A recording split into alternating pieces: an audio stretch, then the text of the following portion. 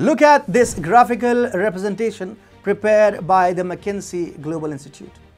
It shows how global net worth has increased between 2000 and 2020. And yes, you got it right. We're talking about how China has overtaken the United States in terms of wealth generation. So what made China so rich? Was it the exports powered by China, or the big tech firms like Alibaba and Tencent that turned out to be some of the world's largest internet giants? No, it is the humongous Chinese real estate market that has generated unimaginable amounts of wealth in the communist nation. The two photographs taken from Shanghai show how the Chinese real estate market has picked up.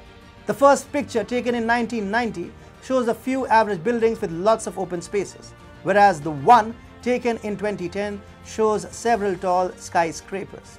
Chinese wealth generation is therefore completely based on real estate. Hi and welcome. This is TFI Global, the foreign affairs and geopolitical analysis arm of the TFI Media Group. I am your host Atul Mishra, and in this video I will explain how China could lose most of its wealth due to its overstretched property market. Let's begin. We at TFI Global have been saying this for quite some time now. China has got rich, but it is hardly as rich as it claims to be. The latest Bloomberg report has revealed how much of Chinese wealth could get evaporated due to artificially high real estate prices. Chinese wealth has skyrocketed over the past 2 decades. While net worth worldwide rose to $514 trillion in 2020 from $156 trillion in 2000, China is the main power driving this rise in global wealth and has accounted for almost 1/3 of the increase. According to a report by the research arm of consultants McKinsey and Company, which examines the national balance sheets of 10 countries representing over 60% of the global wealth, Chinese wealth went up to $120 trillion from a mere $7 trillion 20 years ago. In 2001, China joined the World Trade Organization, which led to a spectacular increase in Chinese economic growth. Effectively, China has overtaken the United States of America in terms of net wealth and has grabbed the top spot in the world. Yet in both the US and China, the distribution of wealth remains highly unequal. The richest 10% of the households in the two biggest world economies hold 2/3 of the total wealth, and their share is increasing even further. The Chinese ascent has, however, been powered by widespread speculation in its property market and surging real estate prices, backed by heavy debt provided by Chinese financial institutions for unsustainable projects. On the other hand, the United States of America has not witnessed such spectacular growth in its real estate market. Lukewarm increases in real estate prices in the US saw its net worth double over the last 20 years to $90 trillion. In fact, the steep rise in global wealth itself is attributed to real estate development. As per McKinsey, 68% of global net worth is stored in real estate. The balance wealth is stored in other sectors like machinery and equipment, and intangibles like intellectual property and patents. As per McKinsey, the dramatic growth in net worth over the past 20 years has outpaced the steep rise in global gross domestic product, or the GDP. The mismatch is being attributed to ballooning property prices encouraged incessantly by declining interest rates. As a result, asset prices are around 50% higher than their long-run average relative to income. This means that the ongoing wealth boom isn't really sustainable in character.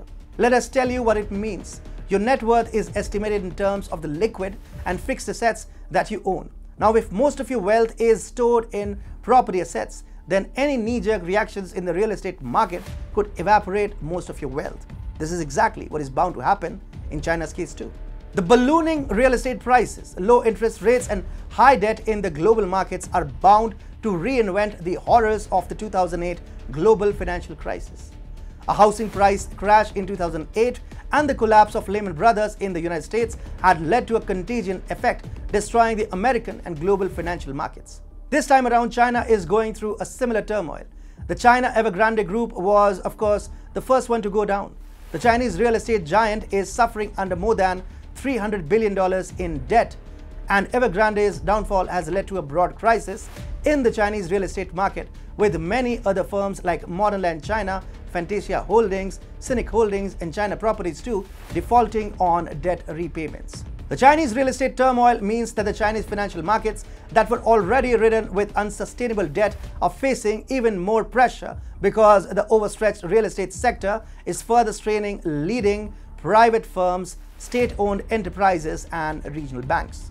From a Chinese perspective, the real estate sector becomes a critical driver of economic growth and prosperity.